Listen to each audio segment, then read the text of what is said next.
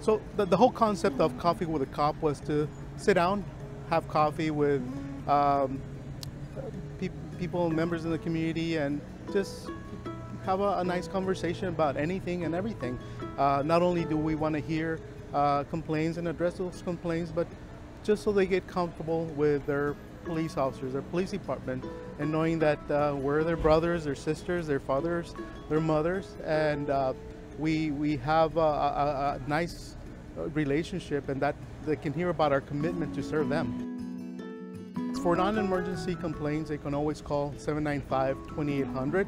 We also have our app where people can submit complaints through that app. They can remain anonymous.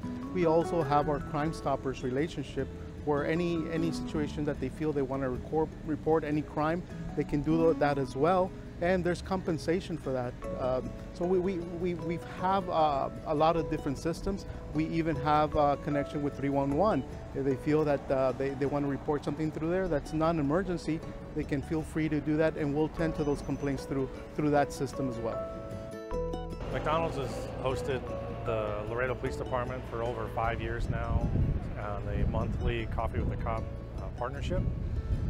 McDonald's is very proud to be the home of Coffee with the Cop here in Laredo, and it really gives the community an opportunity to come out to a neutral site here at McDonald's, somewhere that most people are comfortable with, and gives them a way to interact with police officers in a way that they normally maybe wouldn't.